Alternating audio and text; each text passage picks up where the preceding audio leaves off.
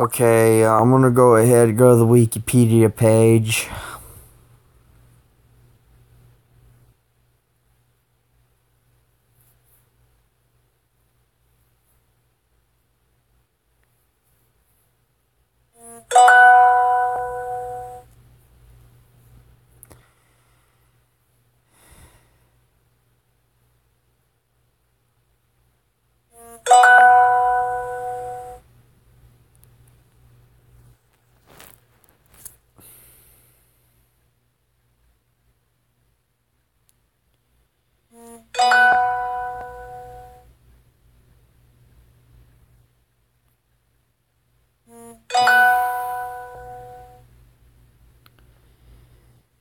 Oh,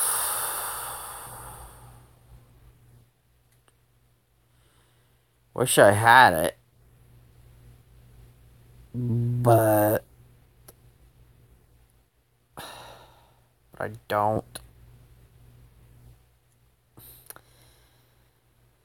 Not right now, anyway, because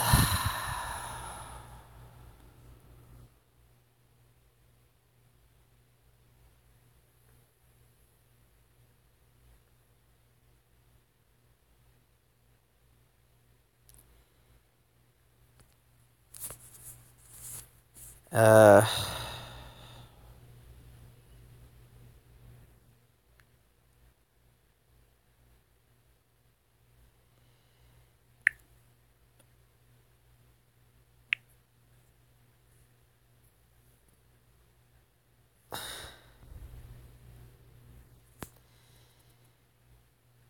Here is a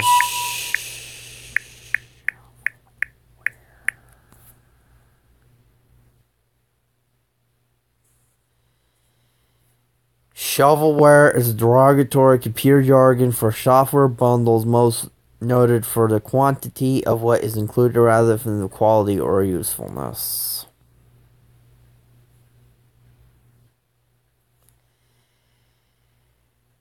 Okay. Yeah, that's what shovelware is. The metaphor implies that the creators showed little care for the quality of the original software, as if the new compilation or version has been created indiscriminately adding titles by the shovel in the same way someone would shovel bulk material into a pile. The term shovelware is coined by semantic analogy to phrases like shareware and freeware, which describe methods of software distribution. It first appeared in the early 1990s when large amounts of public domain, open source, and shareware demos and programs were copied onto CD-ROMs and advertised magazines or sold at computer flea markets.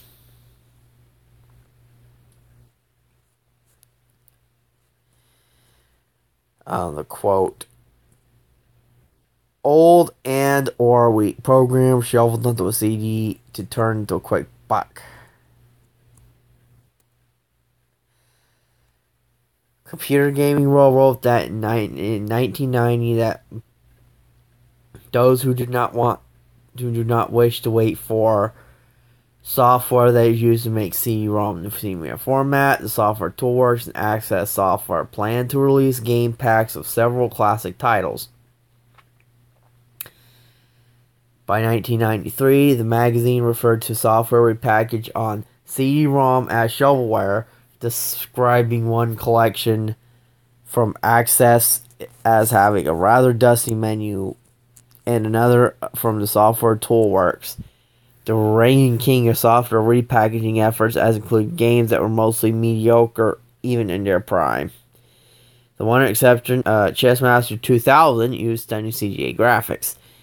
In 1994, the magazines have shovelware as old and or weak programs that shoved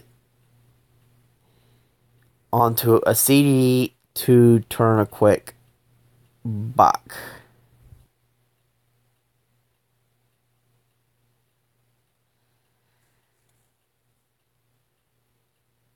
This is stupid.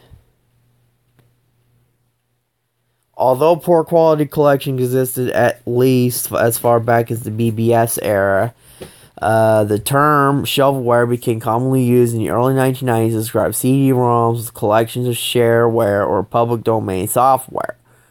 The capacity of CD-ROM was 450 to 700 times that of the floppy disk, and 10 to 30 times larger than the hard disk commonly fitted to personal computers.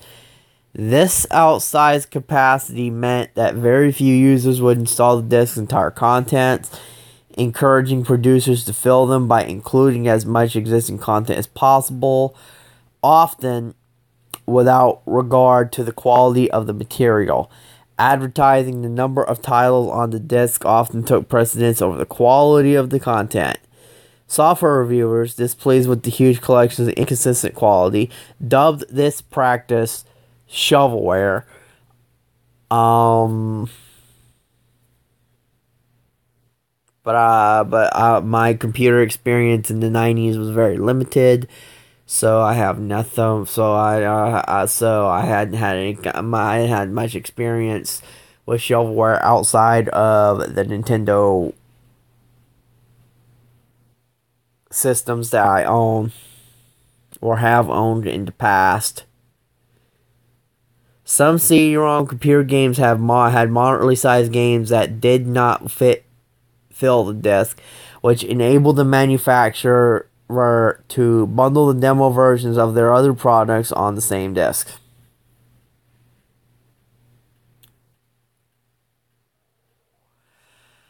Okay,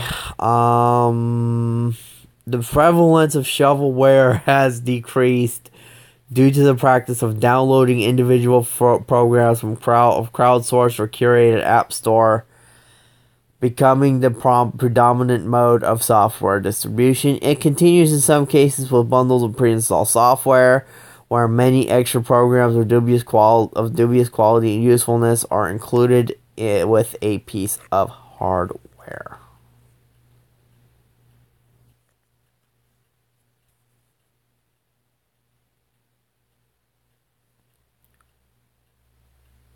Shovelware has its origins in computers.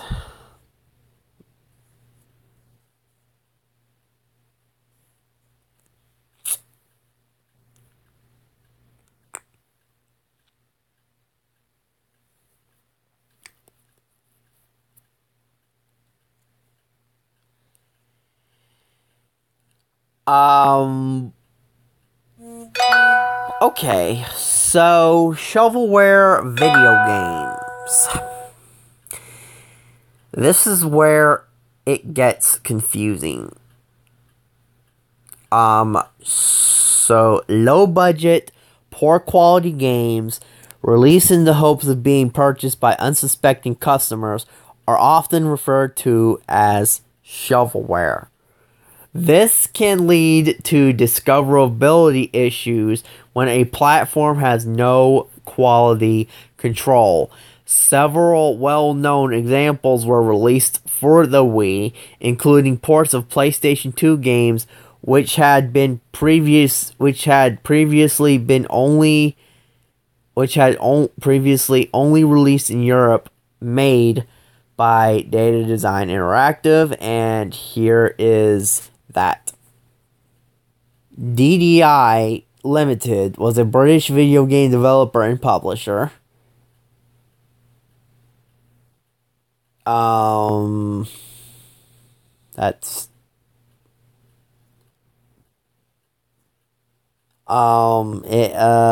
started in 1983 as Data Design Systems in Hazelwyn, England, and it was acquired by Stuart Green Solutions in 1990 and incorporated as a limited company on August of 1999.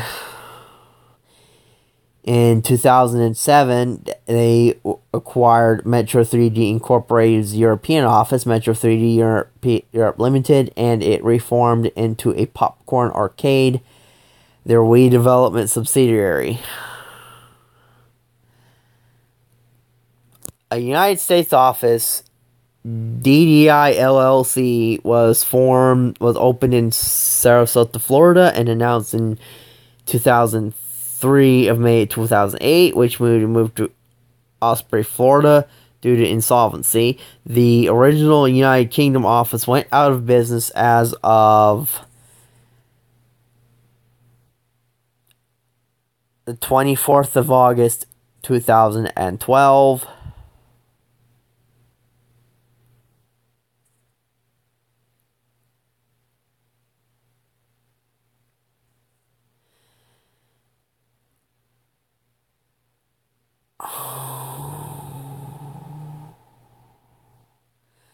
Their notable games include Conquest Earth,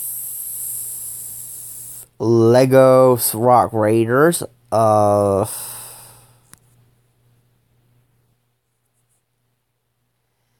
which was a game for Microsoft Windows, Nickelodeon Party Blast, for the for micro infograms.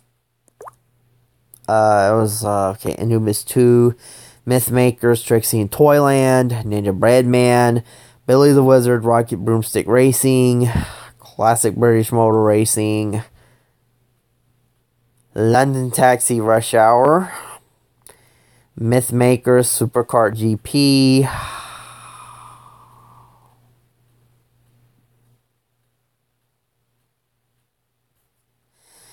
racing game. It was released from June 2006 for Windows. Day Design Industries will release the game on the Wii.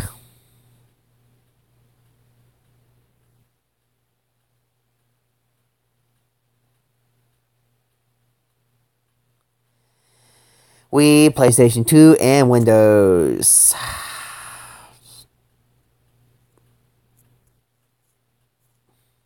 And here's the reception. 3.5 out of 10 at IGN. Wow. Rock and Roll Adventures, I've seen that. Myth Makers, Orbs of Doom.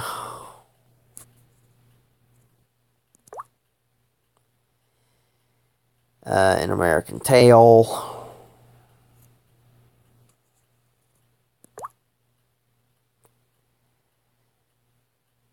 Well, it's action based off a movie. Okay, it's a game based off of a 2000 and okay, what?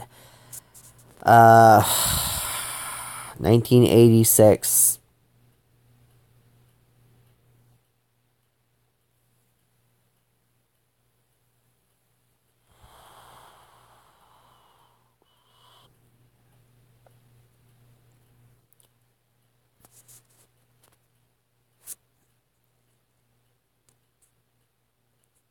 I had no idea they had a video game for American Tail. Action Girls Racing.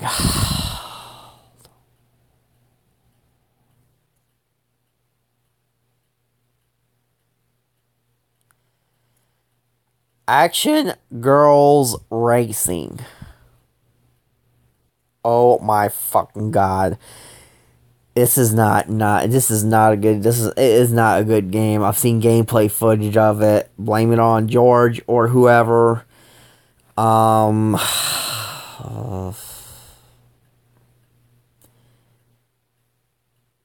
it on George is the YouTuber that brought PS2 and the 360 games.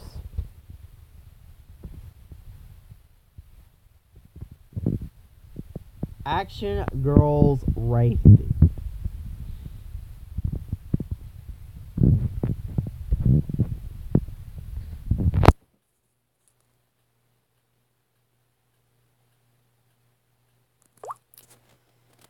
Oh.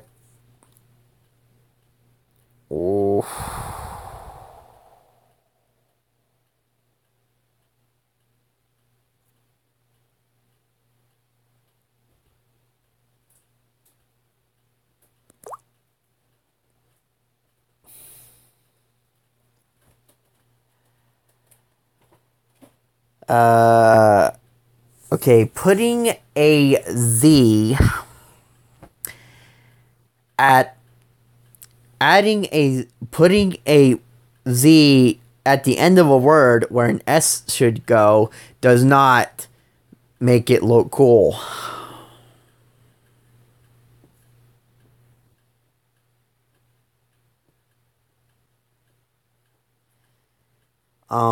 Ninja Bread Man.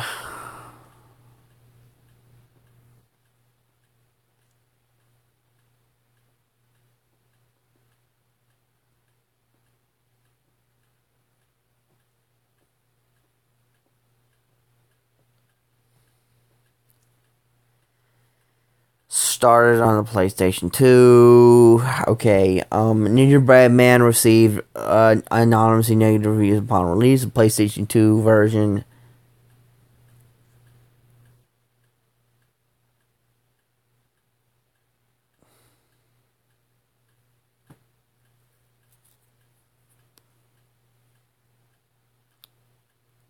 Ninja Bread Man 2 Rays of Fury.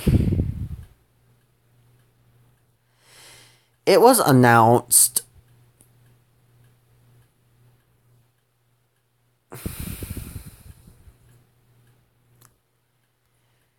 Okay, here's where it gets confusing.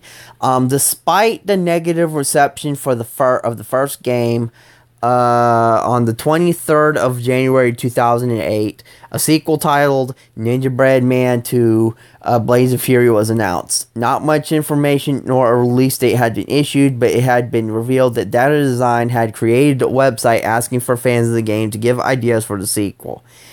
It is likely the sequel will never be developed due to Data Design ceasing development in 2009, 2012. Data Design went out of business, making a direct sequel unlikely to happen.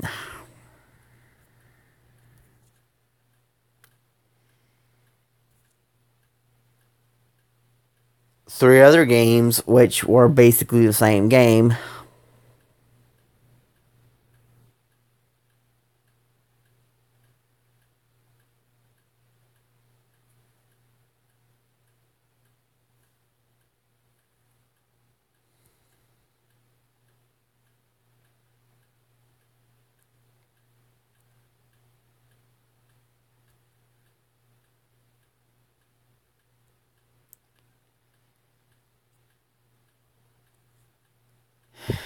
Here's another one. Shovelware. Acclaim is a defunct.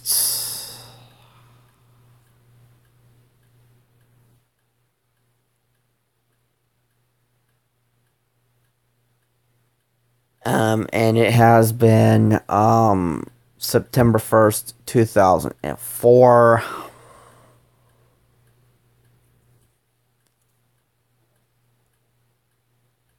History.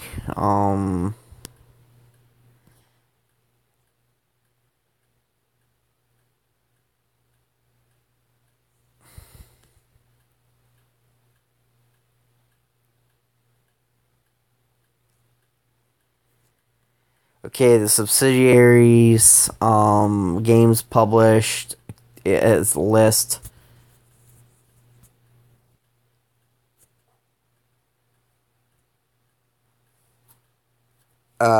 Okay,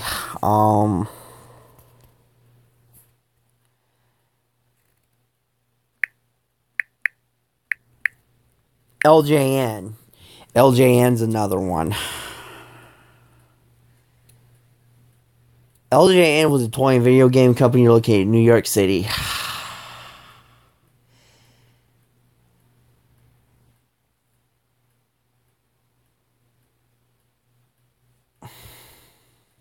LJN.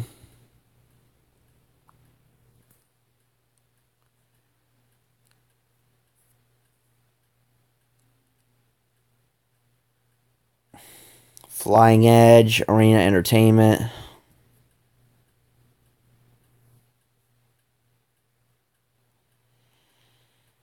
Club Acclaim.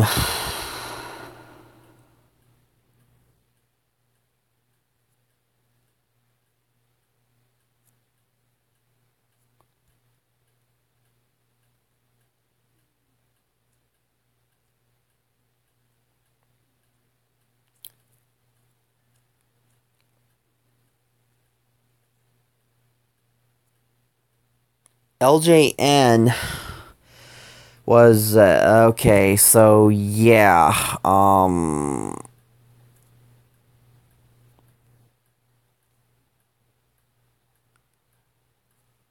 So LJN. Okay, following the acquisition, LJN's revenue doubled to $27 million by 1986 and continued to rise into 1987. However, a faulty toy gun manufactured by LGN caused MCA's profits to fall by 79.5% to 1981. The same year, Friedman left the company. LGN did not recover, as a result of which MCA announced that they intend to sell the company. MCA agreed to sell LGN to Acclaim for an undisclosed sum paid in cash and stock. And LJN was dissolved in 1995.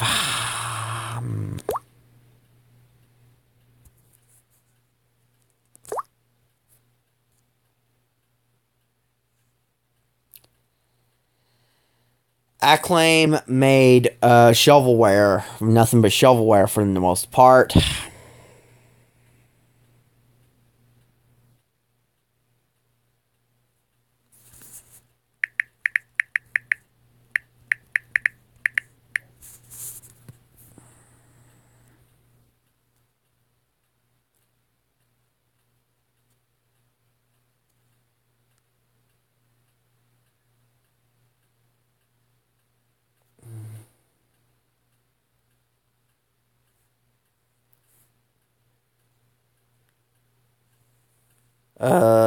Software, hardware.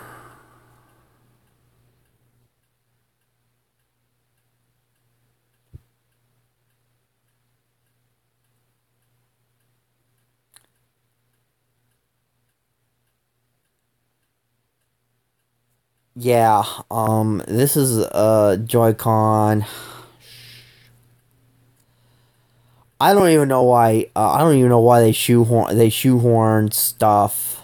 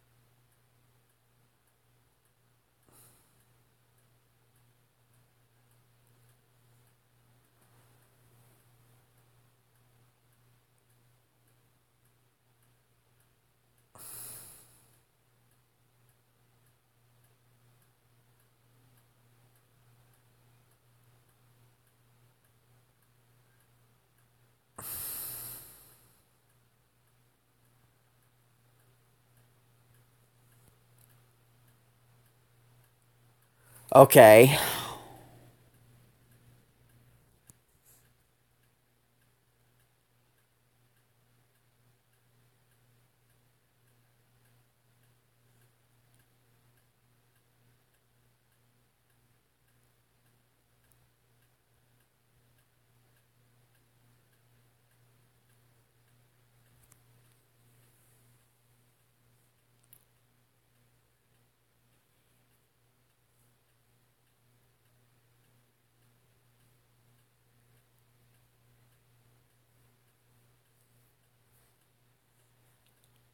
Two hackers on the way to be able to run switch to develop systems developer hall software dev menu on non-developer switch system units, allowing hackers to be able to directly load games on the SD cards or create custom avatars for user profile, including pornographic and not safe for work pictures, which violate Nintendo terms of service.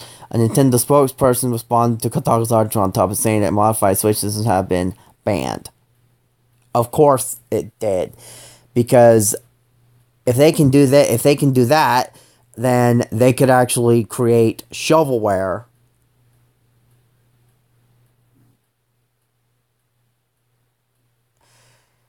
Okay, shortly after the release of Nintendo Switch Online, hackers and modders were able to figure out how to run authorized ROMs on the Nintendo Switch NES emulator. Okay, a Switch hacker who goes by the name DevRan was the first to discover the hack and posted his findings on YouTube, which prompted a modder who goes by the name Heck to investigate the matter of two others, and their findings were later posted. Why are they... Okay.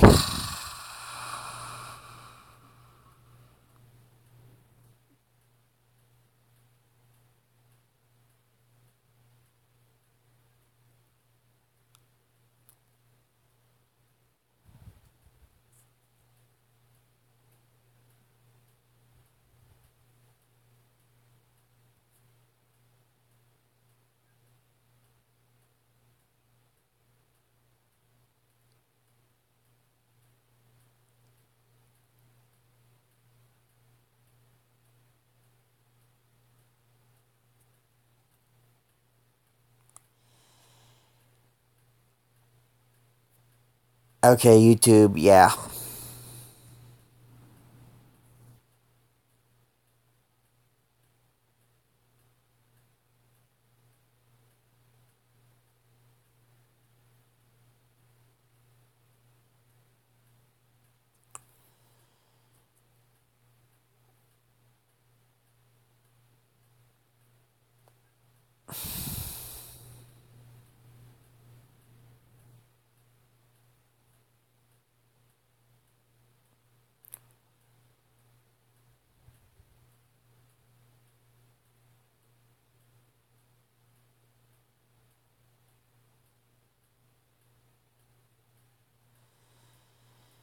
Which is good.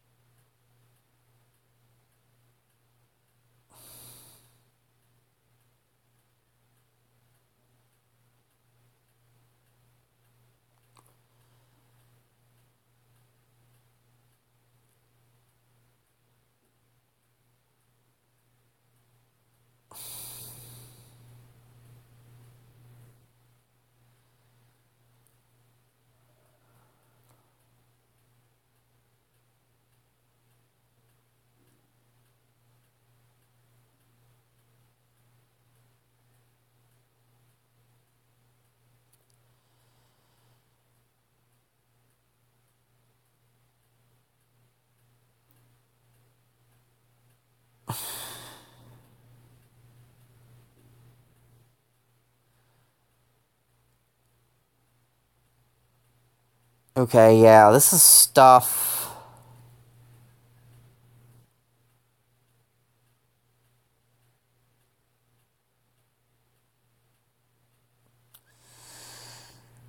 If YouTube is on there, I'm gonna go ahead and check it out.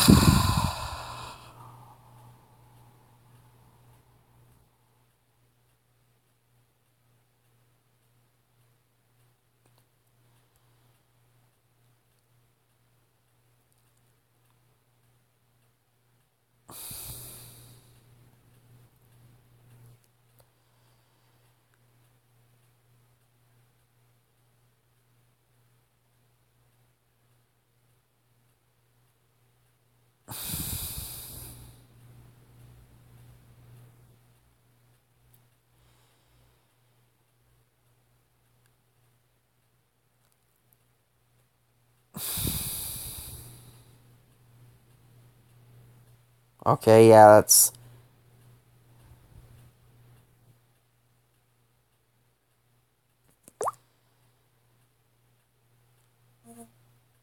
Look at all this stuff.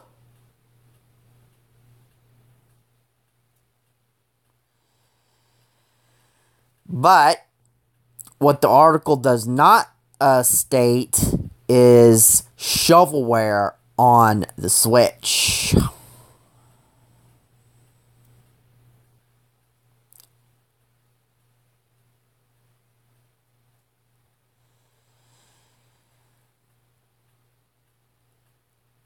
In other words, anybody can slap something together and call it a game.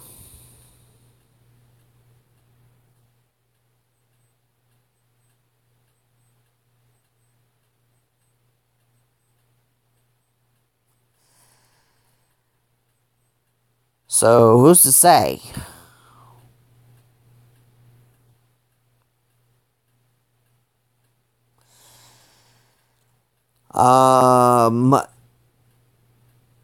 For those of you who've somehow found this video, I'm gonna share it with my Twitter.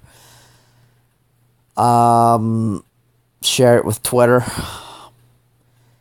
I do thank you for checking it out if you can. Checking it out if you can.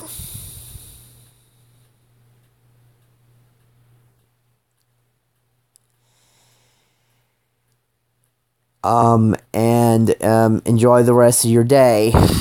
And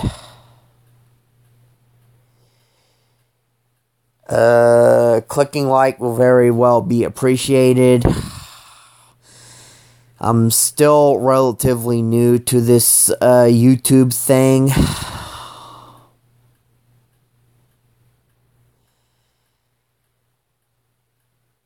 And take care.